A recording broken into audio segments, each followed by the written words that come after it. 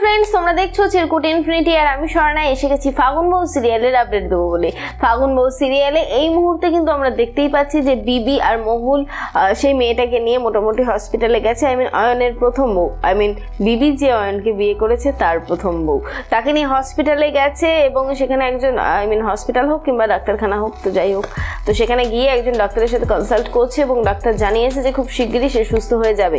এদিকে মহুল বিবিকে বলছে যদি মেয়েটা সুস্থ হয়ে যায় আর তারপরে যদি তো সেই সংসারটাকে সে দাবি করে তখন তুমি কি করবে, তার অধিকার তো সে ফিরে পেতে চাইতেই পারে, তখন তুমি কোথায় যাবে? তখন বিবি জানায় যে আমি চলে যাব। একটা বারের জন্য এটা মাথায় আসছে না কারণ যে কাকুমণি কি বলবে। তো যাই হোক, এটা গেল বিবির জীবনের ঘটনা। বিবি এখন ওই কুচ্চির কাছে পড়াশোনা শিখছে আর ওকে ভালো করার চেষ্টা করছে, এই হচ্ছে কাজ। এই নিয়ে অয়ন সাংঘাতিকভাবে রেগে আছে বিবির উপরে। বিবি এখন বুঝে পাচ্ছে না কি করবে, কারণ বিবি একটাই সিদ্ধান্ত নিয়েছে, সেটা হচ্ছে যে ওই মেয়েটা এই বাড়িতে থাকবে, আর অয়ন বলেছে যে না, ওই মেয়েটা হোমে যাবে। তো এটা গেল বিবির দিকের ঘটনা। এবার আসছে আমি মহুল ও রোদ্দুরের ঘটনায়, কারণ ওরাই তো আসল। তো ওদের ঘটনায় যেটা বলবো সেটা হচ্ছে একটা চিঠি এসেছে। তো সেই চিঠিতে জানা যাচ্ছে যে রোদ্দুর যে অ্যাপ্লিকেশনটা জমা দিয়েছিল, যে প্রসিডিওরটা এগিয়েছিল যে লিগালি অ্যাডপশন, সেটা অ্যাকচুয়ালি হয়নি।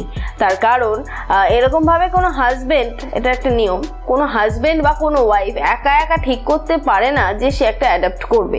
যদি তারা ডিভোর্সি হতো তাহলে সেটা একটা আলাদা ছিল, কিন্তু যেহেতু তারা একসাথেই আছে সুতরাং তাদের দুজনেরই মত থাকতে হবে এই বিষয়টাতে। সেক্ষেত্রে মহুল রাজি না, আর মহুল বলেছে দায়িত্ব যদি নিতে হয় এমনিই নেবো, অত লিগাল প্রসিডিওরের কোনো প্রয়োজন নেই। তো এর জন্য মিলির মনটা একটু ভেঙে গেছে। তো মিলিকে আমরা অনেকে ভাবছি যে একটু ইনোসেন্ট, কিন্তু না, সে কতটা ইনোসেন্ট সেটা আমি তোমাদেরকে কিছুক্ষণের মধ্যেই বলতে চলেছি। সেটা হচ্ছে যে এই সমস্ত কিছু নিয়ে চলছে। এদিকে রোদ্দুর ঠিক করেছে যে না, বাচ্চাটার যখন দায়িত্ব নিয়েছি বাচ্চাটার দায়িত্ব ঠিকভাবেই পালন করব। ওদিকে মহুল বাড়িতে খেতে বসেছে, সেই সময় মহুলের শাশুড়ি বসেছে যে মহুলকে নাকি জোর করে খাইয়ে দেবে, কারণ মহুল ঠিক করে কিছু খাওয়া দাওয়া করছে না।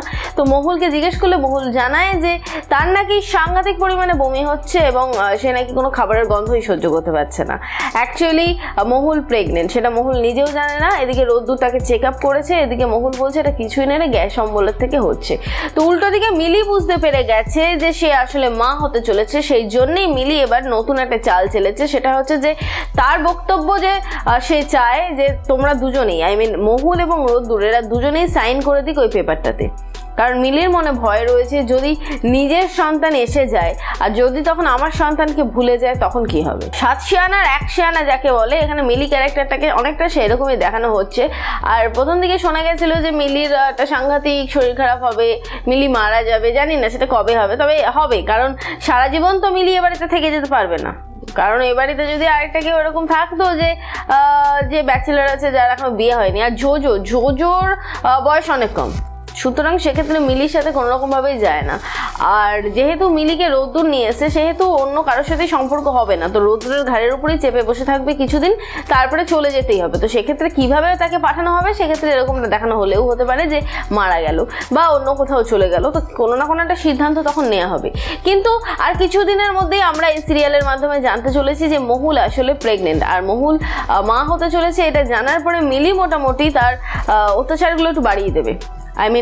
যেভাবে হোক নিজের বাচ্চার অধিকার যাতে পায় সেটা দেখবে, যেভাবে হোক জবরদস্তি করে হোক সই করানোর চেষ্টা করবে, তো এই সমস্ত জিনিসগুলো করবে। কিন্তু যখন পরিবারের সকলে জানতে পারবে যে মহুল আসলে মা হতে চলেছে, তখন পরিবারের লোক কোন দিকটায় যাবে সেটাই আমাদের দেখার পালা। তার কারণ পরিবারের লোক তো একবার এদিকে যায় একবার ওদিকে যায়, কোন দিকে যায় নিজেরাই বুঝে পায় না।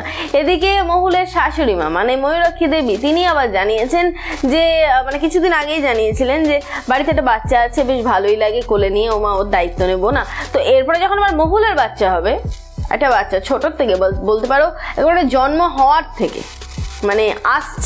আসবে তারপর থেকে একটা বাচ্চা হলো, তাকে বড় করা, তার ফিলিংসটা একটু অন্যরকম, সেটা আমরা সকলেই জানি। তো তাকে কিভাবে গাইডেন্স দেবে, তখন কি পারবে মিলির বাচ্চাকেও সমান তালে গাইডেন্স দিতে, নাকি এই টানাপোড়েনের মধ্যেই রোদ্দুর ফ্যাসাদে পড়ে যাবে?